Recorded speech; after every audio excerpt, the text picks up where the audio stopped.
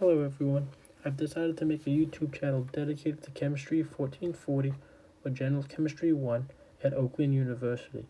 The professor I had was Dr. Jennifer Tillinger and I had in the fall term of 2023. This series or this channel will most likely be dedicated to chemistry, physics, and the possible organic chemistry, for I'm a bio major, whatever classes, big sciences I take. But I will be posting for general chemistry. This series will include our lecture quizzes we had, chapter quizzes, as well as the practice exams, as well as my real exams I will be sharing and practicing with all of you. So let's get started. So the first day of class or lecture, we're usually dealt with like solid, liquid, gas, like indefinite, definite, all the basics of that.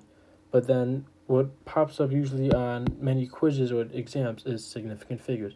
So looking at this first one, we have 1.750. And the thing with significant figures is we want to look at where the zeros are. That is the big takeaway from all of this. So in this, we can tell that we have a decimal, and the 0 is technically trailing since it's behind and not leading. Leading would be in front of the decimal. But in this, we have a trailing 0. And I wrote a little chart right here. This is a very helpful hint, I think, from what I've found and studied from. So if we have a trailing 0 and it's decimal, we know that that 0 is significant. So with that being said, let's count our significant figures. So we have 1, 2, 3, and 4. Remember, the 0 is significant because it is a decimal and it is a trailing 0, just like I stated right here, which is very helpful to know, I believe. So in this, we have 4 significant figures. The next one, we have 0.00710. This one is a little bit tricky. We are dealing with the decimal still, but we have both leading and trailing zeros. So going back to our chart, we know that leading zeros do not count, especially in decimals. So we can take away these. These do not count. But we have possibly 3 here. We have 2 for sure. But then we go back to our little chart. Trailing zeros in a decimal are significant, which in this case it is. So we have 1, 2, 3. 3 sig figs right here. Next, we have 12,110, which now this is a comma, completely different, which I've also provided a little key right here. Now in this case, it's basically the opposite of decimals. Trailing zeros are not significant. It is the leading zeros that are significant. So if we go here, we have a comma. We have 1, 2, 3, 4, and this fifth number does not count because remember, it is a comma and it is a trailing 0. In commas, trailing zeros are not significant. So in this one, we have 4 sig figs. Next one, we do have a pretty big hefty one, which it is a bit tricky, I will say that myself. So we are dealing with another comma, and we know that trailing zeros do not count. So anytime you see a trailing 0, which this is the guy right here, trailing 0 right here, this is out. But say this is what you want to think. I know it's a bit confusing to think of it. The decimal is always going to be here, right? See how the zeros, these zeros right here, are actually the leading zeros? So those are significant in the commas. So that's what the takeaway is. So we have 1, 2, and these zeros do count since they are leading zeros in a comma. 3, 4, 5, 6. This one does not, because it is a trailing 0 in a comma. Trailing zeros are not significant. So in this case, we have a total of 6 sig figs. Moving on to the next one. This is going over more sig figs, which basically it's PEMDAS, and I've included a little key right here. So with adding and subtracting, you want to go to the lowest decimal place, which I will show you in a moment. And with multiplying and division, you want to have the least amount of sig figs given or provided. So, starting with the first one, we have, actually it's quite a simple one. So let's first start with the parentheses, of course, because PEMDAS. So we have 8.3 minus 2.5, and I get 5.8. which, adding, subtracting, we go to the lowest decimal place, and this is technically the lowest decimal place already, because it is in the 10th place. So 5.8 can really just stay, since that's the lowest it can go in the decimal value. Then, PEMDAS again, we have to multiply this by the 10.2. And with multiplying and division, we go with the lowest amount of sig figs. So if I do this, we have 3 sig figs, 2 sig figs, which we're going to go with the least amount, so we would go with 2 sig figs in this situation. So let's multiply this out. We have 5.8 times the 10.2, and I get a 59.16. But remember, we want the least amount of sig figs, so we just want 59, so we don't have to worry about this right here. So once we have the 59, now we're moving on. We have the plus 50.266, which we will do that right now.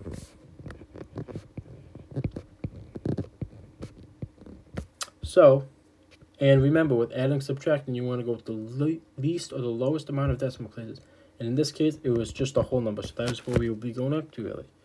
So we have 59 plus 50.266, and I get a 109.266. But remember how we wanted adding, subtracting, we go with the least amount of decimal places. This one has no decimal places, so that is what we will do. Oops, I'm sorry about that. So we will just keep it as 109, because that's the lowest decimal place it can go up to, since the 59 was the lowest decimal place we can go to. Moving on to the next one, we have somewhat of the same one. So basically, let's start all over again with PEMDAS. Okay, so I get, on the top, I come out with 0.912. And remember, with adding, subtracting, lowest decimal place, which 3, that's what the calculation came out to be, so we are fine with that. Over 5.348, and remember, this is division, so this comes out to be 0.17053. Well, and it continues on. I'm just going up to that to save time. But remember, we want to go with multiplying and dividing the least amount of sig figs. In this case, we have 3. In this case, we have 4. So, of course, we want 3 sig figs. Thus, if we go to our answer, we are going to cut it off at 3 sig figs. Rounding, which you should know at this point, really, it's if you're in a college level. So, we round to 0.171, and that is your answer right there. Okay, for this, we have to find the equivalence of 151.4 Celsius on the Fahrenheit scale. And usually on an exam or a quiz, on quizzes and lecture quizzes, we actually have to memorize, but on a actual exam, it will be given, of course. But it's always good to know, I think. So, if we have Celsius, we can just plug the Celsius into this equation right here, really. And that's basically how simple it is. So if we have F equals 9/5, in parentheses is the 151.4 plus 32.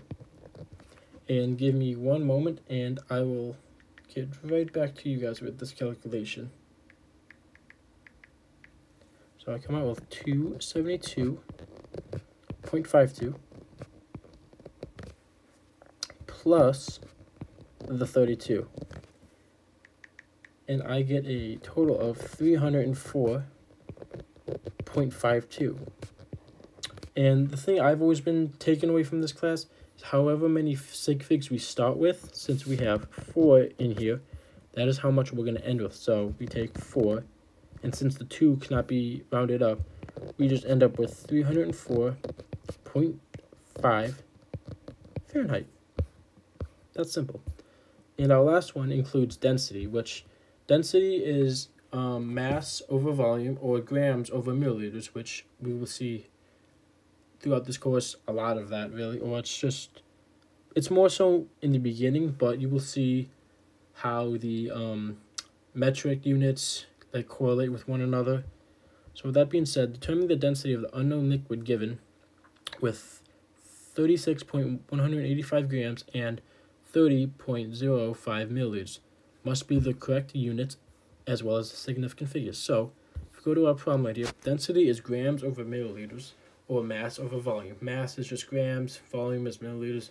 That will become very like second nature once you begin to do more practice problems in this course. So let's set this up. So if we want to find density, density equals, and it's grams over volume, grams over milliliters, I'm sorry, which it is 36.185 over the volume, or the milliliters, which is 30.05.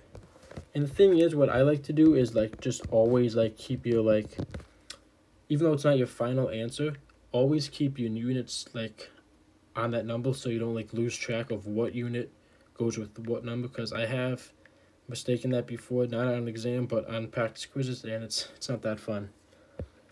But going forward, the density calculation comes out to density equals 1.204.159, and this is where I usually just cut it off, since we have 5 sig figs here and 4 sig figs here. We are going to go with the lowest amount of sig figs, in this case 4, so we cut it off at the 4, and we actually end up with density equals 1.204 grams over milliliters. And that is your final answer, since the density form is grams over milliliters, and that is exactly what we found. I hope you enjoyed this video, and there will be many more to come. Thank you so much for